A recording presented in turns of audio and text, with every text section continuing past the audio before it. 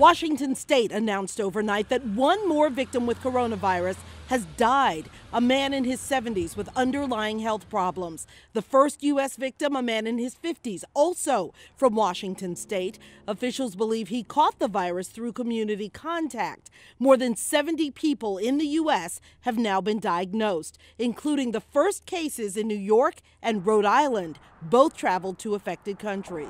The risk here in Rhode Island at this point is low, and we have been preparing for this for weeks. Vice President Pence tells Meet the Press the CDC is helping local authorities figure out who else may have been exposed. For the average American, the risk does remain low. We're ready. The Trump administration says 150,000 test kits will be available in the next 2 weeks, but they're concerned about a shortage of face masks for healthcare workers who need them. People running out and buying face masks.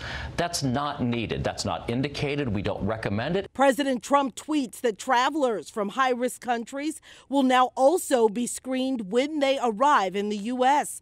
Democrats are pushing back on the president, calling fears about coronavirus a hoax. This idea, first, that it was a hoax, or that it was minimal, or that people shouldn't talk about it, is all wrong. That's what happened in China. They tried to push it under the rug. The administration plans an update this afternoon.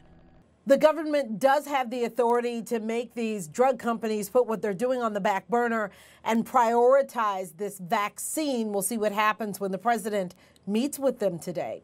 Tracy Potts, NBC News, Washington.